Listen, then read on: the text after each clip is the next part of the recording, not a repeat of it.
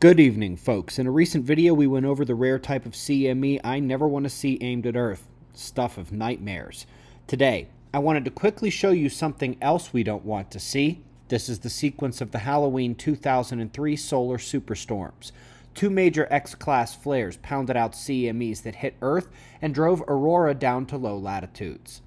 I'm often asked, how big do sunspots have to be scary? Or, I see people remarking about sunspots they see these days and how big they look. Well, folks, these are the sunspots that produced the 2003 flares. Quite large and very complex, with multiple umbral cores. That southern active region, seriously gnarly. Back in 1947, this massive sunspot came around and produced several flares as well. For those who have heard Doug Vogt discuss how the government got terrified of something the sun did back in the late 40s, this is precisely the sunspot that started their concern. Another excellent example of a megaspot is from 2001.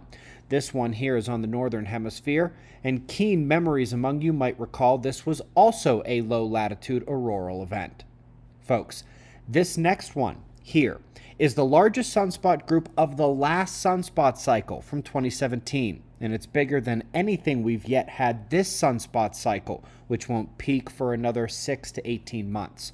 Now, keeping this one in mind, let's take another look at those previous massive sunspots, and you should be able to tell there is no comparison. The sunspots seen in previous decades were psychotically enormous by comparison to the last 10 to 15 years. Hopefully, that trend remains as Earth's magnetic pole shift is leaving us more vulnerable, as most of you know.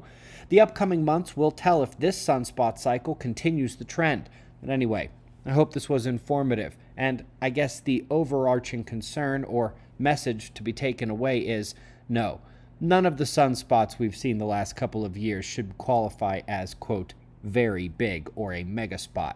It's been quite a number of years since we've had one. Anyway, I'll see you in the morning for the daily show. Be safe, everyone.